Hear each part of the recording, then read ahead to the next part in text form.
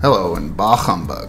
Today we'll be making Zhenjiang spare ribs, which is a sweet and sour sauce made out of Chinese black rice vinegar called Zhenjiang or Qingqiang. The first thing you'll need is a slab of spare ribs with the membrane removed. These ribs are from a local pig, and they were given to me by the good people over at Noble County Meats while I was filming my Oklahoma Onion Burgers documentary. We visited some of the most famous onion burger joints in Oklahoma, and then we went and toured Noble County Meats and made some onion burgers out of one of their prize-winning steers, sirloin. Then they gave me a bunch of free meat, and I'm making a video out of said meat, so I guess technically that makes them my first sponsor. Thanks, Noble County Meats. Be sure to go check out that video. I'll put a link in the description and at the end of this video, as well as a link to Noble County Meats. Cut the slab into individual ribs. Now let's make the marinade. In a bowl, add 1 tablespoon of corn flour, 3 tablespoons of light soy sauce, 1 tablespoon of Chinese rose wine. If you don't have Chinese rose wine, you can use Lebanese rose water, 1 teaspoon of white pepper, and 1 tablespoon of dark soy sauce.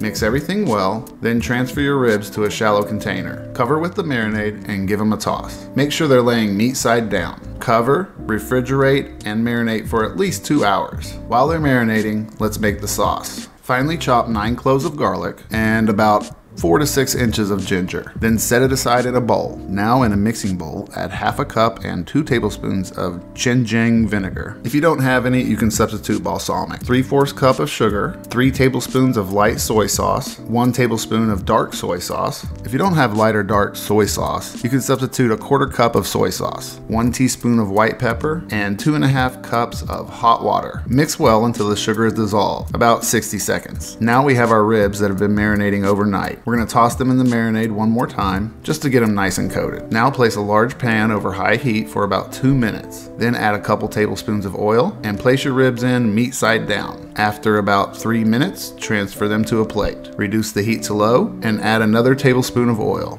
Then add your garlic and ginger and cook for about 60 seconds, stirring constantly. Now add your ribs back to the pan and then your sauce. Cut the heat back up to high and let it come to a boil. Then reduce it back down to low and make sure to turn the ribs about every 10 minutes. Once they're tender and the meat is easily coming off the bone, transfer them to a plate and cut the heat back up to high. Let it cook all the way down to a syrup consistency. Then cut the heat off. Add your ribs back to the pan and toss them one more time. Then plate them however you like. I like to garnish mine with a little bit of scallion and Thai chili. I served these later that day with a chili bamboo corn salad to wood-burning artist Noah Nelson of Noah's Art for the series Lunch with Lebaneser. If you haven't heard of that yet, it's a series where I interview artists, musicians, comedians, actors, chefs, or anyone I just find interesting or inspiring, all while cooking them a 10-course meal. It premieres June 1st, so be sure to check it out this summer. Thanks for watching, everyone, and thanks to Noble County Meats for sponsoring this video. Goodbye, good night, and as always,